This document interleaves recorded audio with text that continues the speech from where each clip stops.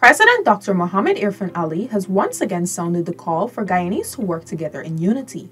Dr. Ali reiterated his One Guyana call early Friday morning at the Muslim Youth Organization in observance of Eid-al-Fitr. In race, in where you are in the world, in status, in youthfulness, in how old you are. So, the foundation of togetherness, of unity, the foundation of the equality of humanity is embedded in Islam.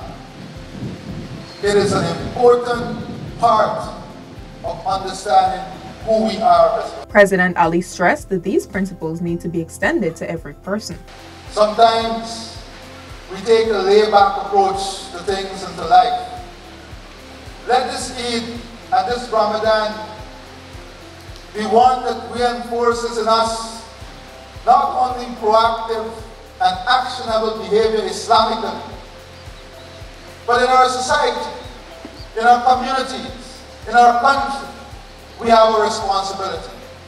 And we must take this responsibility seriously. We must be part of what is positive. We must be part of what reflects the true values of Islam. Love, kindness. Eid-al-Fitr, translated as Festival of the Breaking of the Fast, marks the end of Ramadan. Ramadan is the 9th month of the Muslim calendar and is marked by a period of praying and fasting.